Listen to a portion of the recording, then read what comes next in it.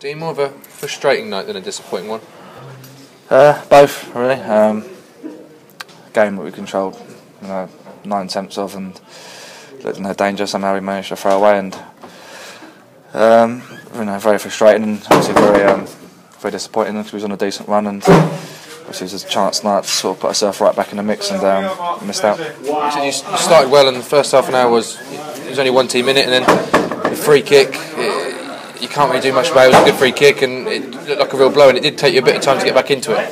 Yeah, I think the first half hour we hit the crossbar and had decent chances, and then on the whole just really controlling the game, and there wasn't even much danger in the break. I think they had a shot up until the free kick, and it was a bit of sloppy play really for them to get the free kick in the first place, and then, as you say, it was a decent finish, but it does take you a bit of time sometimes. It's when you've been so dominant and all of a sudden you're 1-0 behind, you have to reassess a little bit and decide whether you sort of you take the 1-0 for a bit and build yourself back in, or you try and get them straight away, and 5-10 minutes we just struggled to find our rhythm a little bit.